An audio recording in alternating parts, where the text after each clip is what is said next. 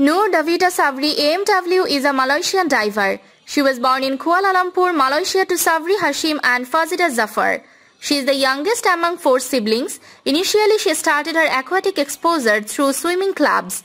Nur Dhabitah Sabri finished a credible 4th place in her maiden appearance in the finals of the 3-meter individual springboard event at the Tokyo Olympics.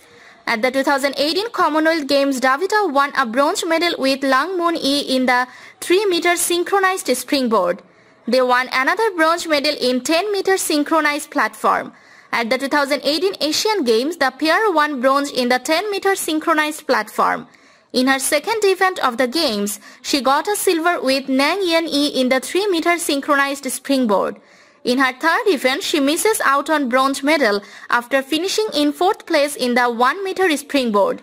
In her last event, she won a bronze medal in the 3-meter springboard, finishing behind Shi Tingmao and Wang Han of China. Dhabitah was chosen to light up the cauldron during the opening ceremony of the 2017 SEA Games in Kuala Lumpur. Dhabitah took silver in 3-meter springboard individual, which was won by compatriot Leong Mun Yee. Dhabitah would later partner with Leong Mun Yee to win gold in 3-meter synchronized springboard. In October 2017, they were stripped of their gold medal after Leong Mun Yee failed a doping test.